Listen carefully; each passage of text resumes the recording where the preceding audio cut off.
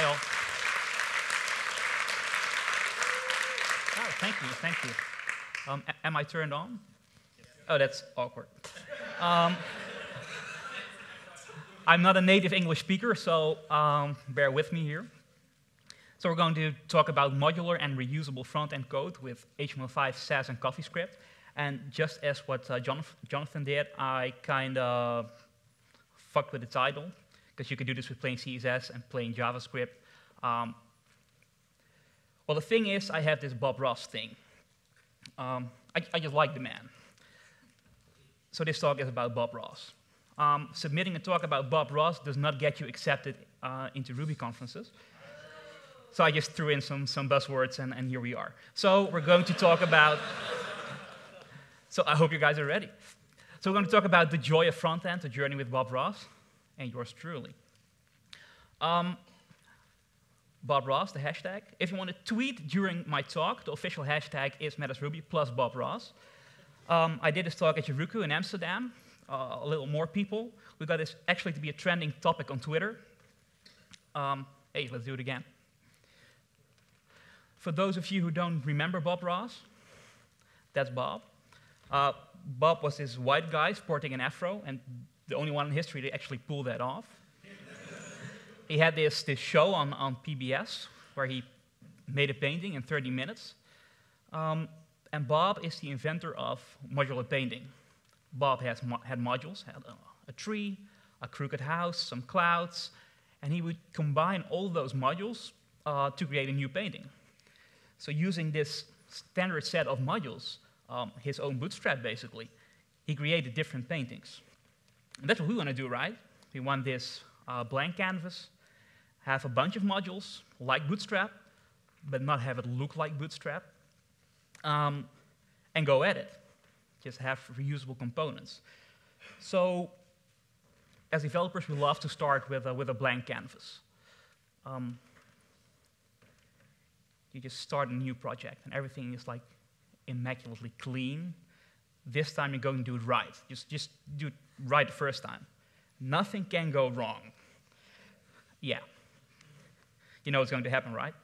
So for a few weeks you go at it like Bob Ross riding a unicorn through a sky of rainbows. I'm proving a point here. Everything exists on the internet. I just took a lucky shot, went to google.com, entered Bob Ross unicorn rainbow, and there it is. So you go at it for a few weeks, and you take a step back and relax and look at your code, and you're expecting to see this immaculate Bob Ross painting. But instead you're greeted by something that looks more like a dead rat lying beside a puddle of cat vomit. And this is an excellent time to grab a drink, and I'll just leave this on for a bit.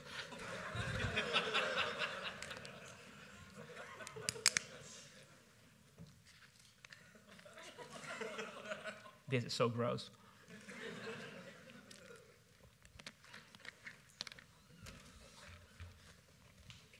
So what went wrong here? This talk has some front end, or basically revolves around front end, so bear with me. You had this heading, you want it to be black. That's all fun and games. But you want it to be blue and italic sometimes, when it's in some container with ID main or sidebar. Sure, that works. Oh wait, for the Twitter widget, you want it to be red, so just add this and add an importance to make sure it actually turns red because of the specificity. Oh wait, for tweets in the sidebar, it needs to be green. So you do this and it works. Oh, except once. You just add this class name to the H1 and wow, that worked. This is how you create code looking like dead rats next to puddles of cat vomit. As Bob would say, oh, you'd be in Agony City by now. No, I'm not making this up. You can go to bobrossquotes.com. Yes, and there is a lot of Bob wisdom there. A little about me. As Tiger said, well, he didn't say I'm balding, but I am. I'm this balding guy from Amsterdam. I'm a front-end architect. I used to be a front-end developer, But I basically hit the glass ceiling of what he could charge per hour, so I started calling myself architect, and I just kept upping the price. Oh, you know what I'm talking about. Good for you.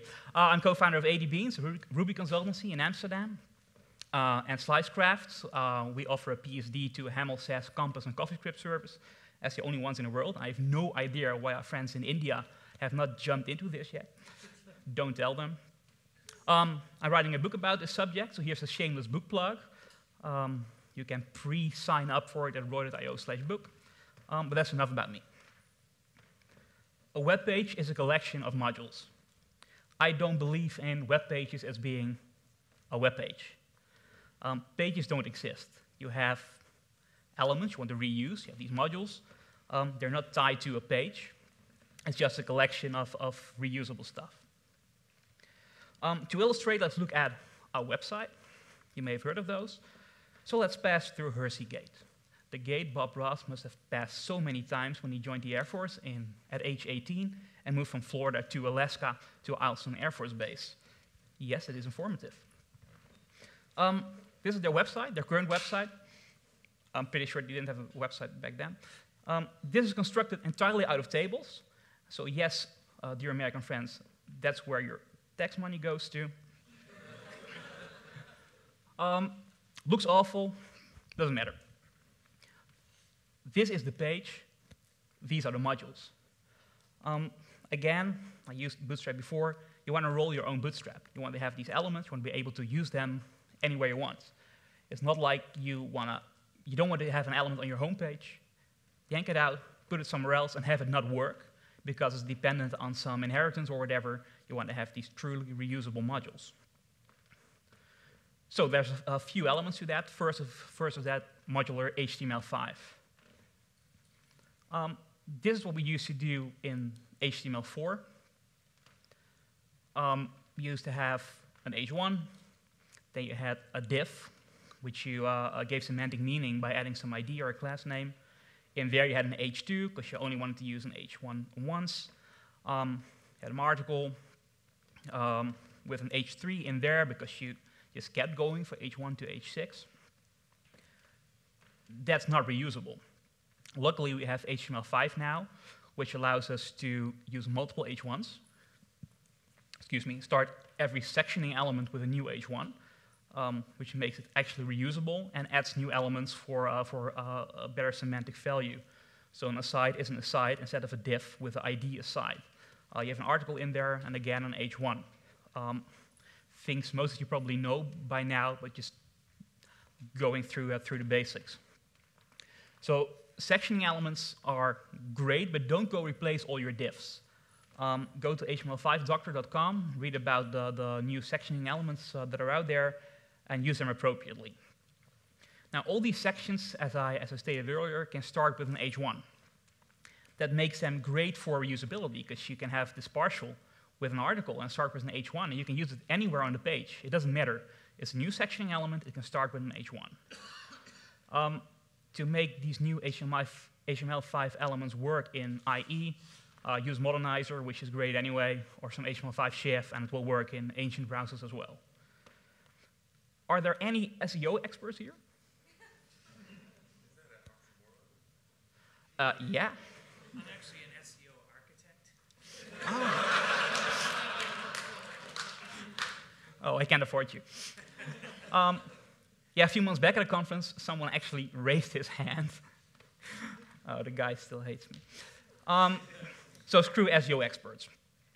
SEO experts just always tell me you're using too many h1s.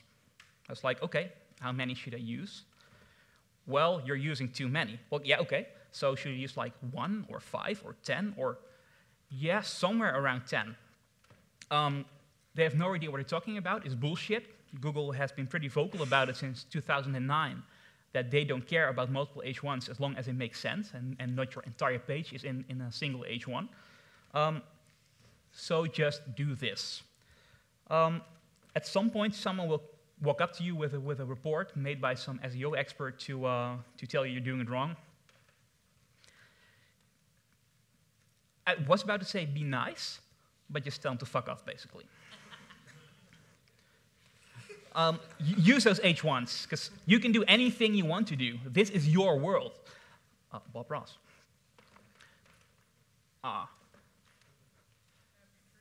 Look at that. I'll just take some more water while you tweet about this or something.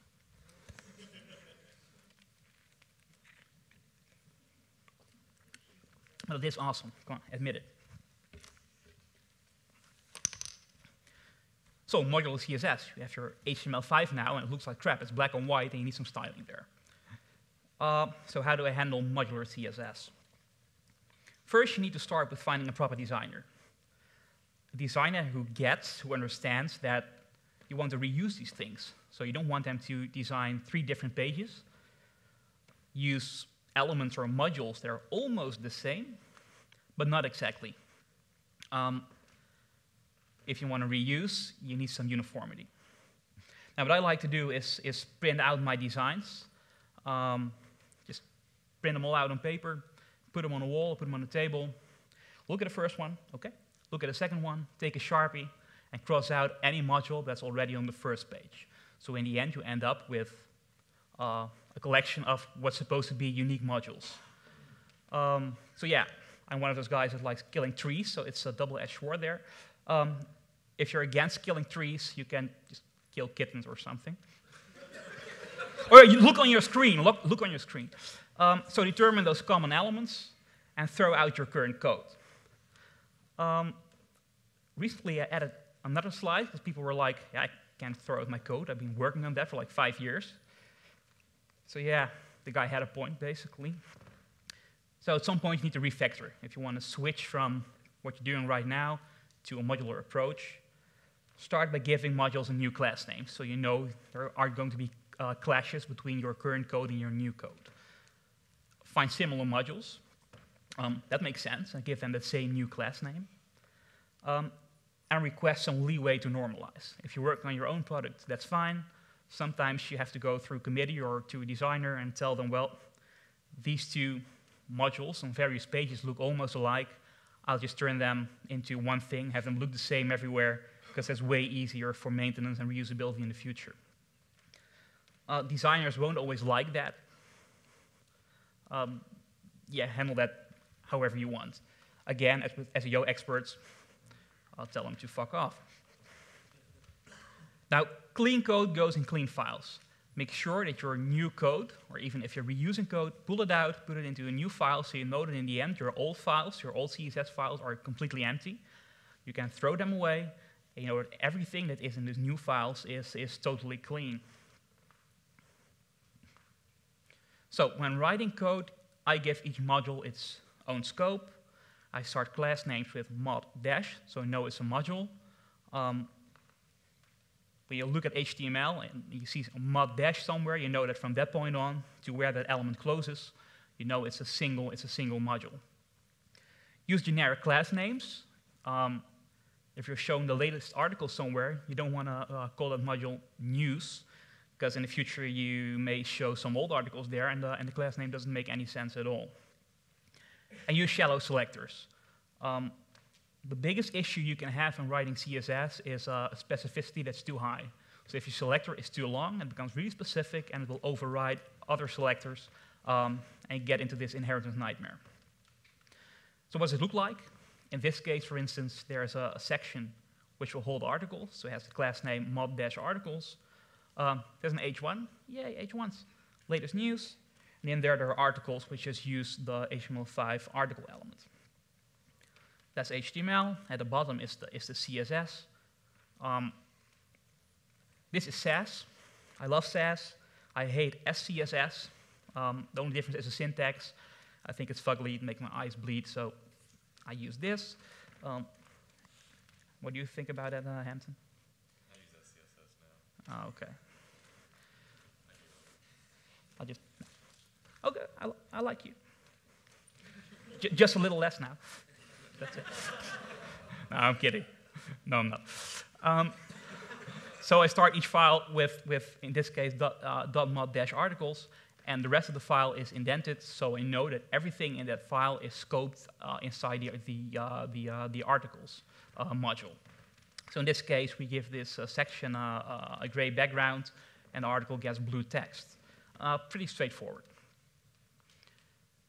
Sometimes you want to nest modules. You have a module that you use somewhere else in your application, and it needs to look slightly different. In this case, you have an aside, you have those articles in there as well, and you want that whole section to be like more narrow, have a width of 50%. This is going to, if you do it like this, it's going to cause you headaches. If you just make that selector longer, in this case, use mod-articles inside the aside, because if you want to use this somewhere else, you need to add a second selector. You have to replace aside. That goes real bad real soon. So what I like to do is just add a second class name. So the first one describes the module, or the name of the module, and the second class name is about the exception. So in this case, you use mod articles in combination with narrow, and you get the same module, only at a width of 50%. I like this. Now you also have generic modules, like buttons. You use them throughout your application. You will use them inside other modules. So for those, I use super shadow selectors to not introduce, well, to use the lowest specificity possible. You don't want to limit them to specific elements. A button class you may want to use on an actual button. You may want to use it on a link. Anything a user can click and which has to look like a button. And for variations, again, I use a second class name to describe the difference. So it may look like this. A button has white text, a red background, and there's a variation which has a blue background. People will now say, you're doing it wrong. Using blue as a class name isn't semantic. That's correct. But if the only difference between the two is the color, that's the best I can do. I've seen people use submit as a second class name, because it was only different for the submit button. Then later on, they wanted to apply that style somewhere else, and they gave some random button the class name submit. I think that's even worse, because now your non-submit button has the class submit, and that confuses me. So this works for me. Well, this is pretty straightforward, I guess. So you can just use this module, the button module, inside the articles module, for instance. Sometimes you want to extend an override. This button looks the same everywhere except for in a specific module. In that case, I just do it like this. So I override this this generic module inside a more specific module. Now, media queries, if you're not familiar with those, media queries allow you to apply certain styling based on min width, max width, min height, max height of your browser viewport. So you can change styling for mobile, for instance, or do mobile-first development. They belong to a module, so keep them in the same scope. Now, that's impossible with CSS, but in comes the power of Sass. You can nest a media query inside your module, and Sass will just handle that. So here's a Sass on top. At the bottom, it's resulting CSS. So in your Sass, it's all nice and tidy, tied together, and Sass will handle it for you. Now, identifying modules is hard. People just say, well, I have no modules here. This whole page is a module. Most likely it isn't. It will take some time to get used to defining those modules and singling them out. So that's the hardest part of this method. But if you can do this, you can do anything. Thanks, Bob. Time for more water.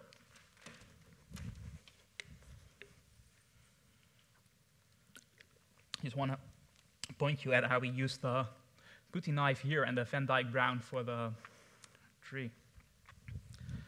Well, JavaScript, we've had structure, styling, so now it's time for behavior.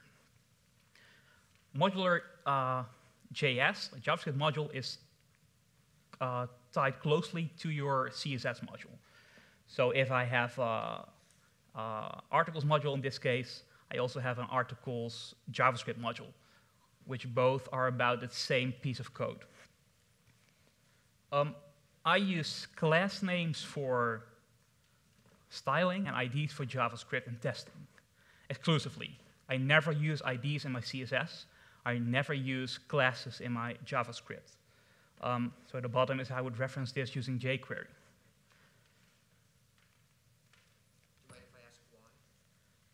I don't, and I'm going to explain it right now. I think using IDs in CSS is evil, so it's time for some controversy.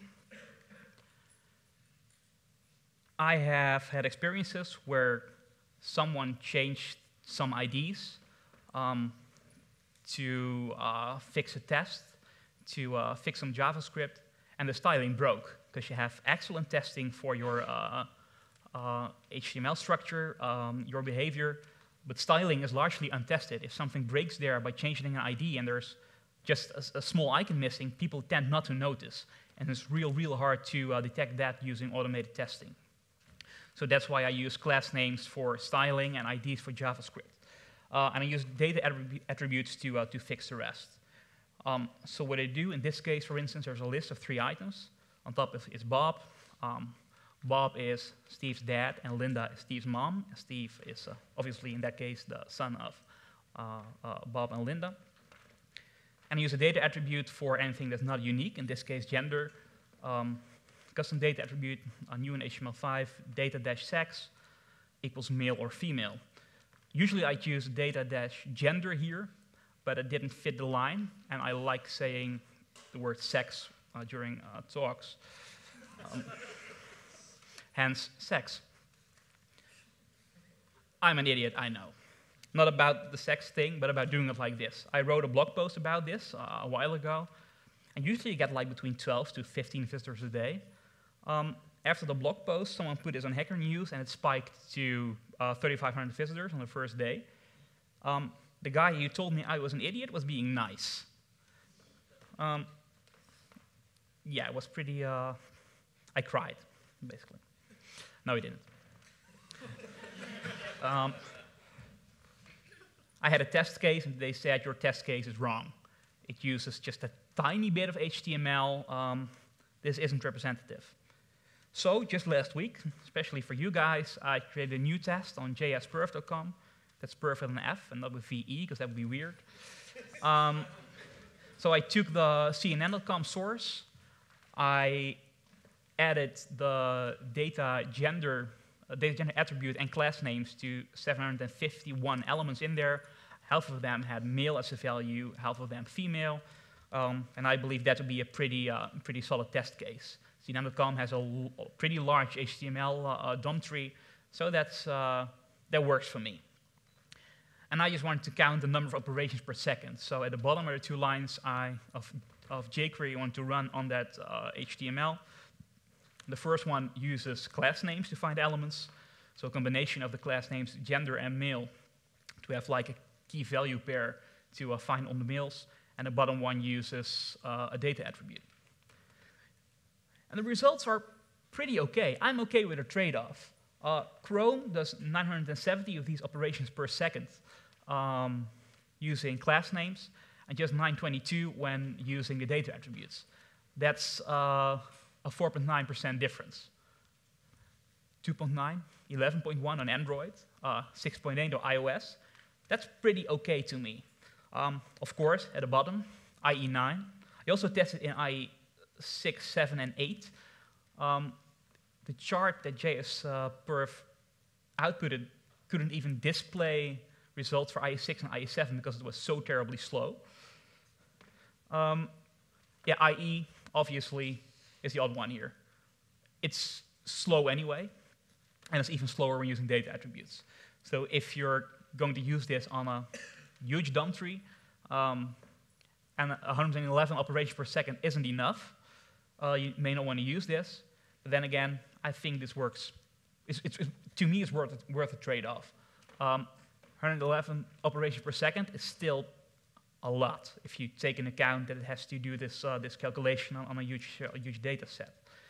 The URL on top is the URL for the test case. If you want to run it on your own computer, please do. The more results we get, the better. If you do it like this, people might look at you a bit funny, but that's okay. I'm used to it, and you'll get used to it too. Now we have structure, styling, and behavior, but we need the code needs to go somewhere. It needs to be in a file structure that actually encourages reusability. So what I do, I use one Sass file per module. I use a single CoffeeScript file per module. I use one partial per module or not. That would be totally awesome, but then you get in, I'm talking Rails here, you get, you get I/O and things like that to care about. So I usually only create separate files for Sass and CoffeeScript. And one thing that people always run into Sprockets isn't always right. I'll get back to that later. So my file structure may look like this. There's an application.css, .sass, which imports all the rest. There are base styles for the grid, reset, whatever. There's generic styling for text, forms, buttons, things that are reused in other modules, and there's the rest of those modules. So my application.css.sass may look like this. It will first import compass and a compass reset, which I like to reset my things. It imports everything in base and in generic and modules. Doing it in this order, I'm sure that all my base files are loaded first, then generic, and then modules. The order within them doesn't matter, but modules will build upon generic modules, so hence this order. JavaScript, basically the same. There's this buttons JavaScript file, in this case, an article JavaScript file, an application.js, and this uses sprockets to require all those files. I don't use sprockets for Sass because I want to be able to reuse a variable I set in my variable, the css.sass. I want to reuse that in some other module. If I use sprockets, that's not going to work, and using Sass, they can all access each other. So if you do it like this, your code looks like that. Well, as Bob used to say, the little clock on the wall says we're just about out of time. But I do think we have a few minutes for questions or remarks, so people want to tell me I'm doing it wrong. So bring it. Yeah. One of the challenges, I think, with CSS that I've seen on like larger projects is people just can't keep track of what things are already built, right? And so I think the module approach like somewhat helps like that. But have you seen really good executions of style guides or any kind of like material that supports organizing what is in the CSS without just looking through all the source? Yeah. So the question is, you have all this stuff organizing your files, but how do you keep track of what's already been built? So developer has a style guide to work with, basically. I haven't seen anything that's real good out there. I'm currently starting to work on something that will ideally put all those modules, all the HTML for them, on a single page, write code that runs through the CSS, renders that page, takes screenshots of each module, and documents that in some PDF or whatever. I don't know anything about anything that's out there right now, but there will be. I'm working on something that will dynamically create a style guide if you adhere to certain standards for this module structure. Cool. Yeah. I just want to say that's exactly the strategy that we're pursuing at Getty, and we've worked on a couple of projects using the style guide, and the Unisport poll is driving the latest and greatest. But I think it's the fact that it's executable and it kind of self-documents is really quite a powerful thing. Yeah, I agree. Anyone else? Yeah. Mayo, peanut sauce, curry, onions, or all of the above? All of the above. And no French fries, but Dutch fries, obviously. If that's all, I've got awesome Bob Ross stickers. If you want one, find me in one of the breaks or at the tasting. Sure. Thanks for listening. Jen, congratulations on your anniversary. Thank you. Michael, congratulations on your 25th birthday. Yeah, so you don't applaud him.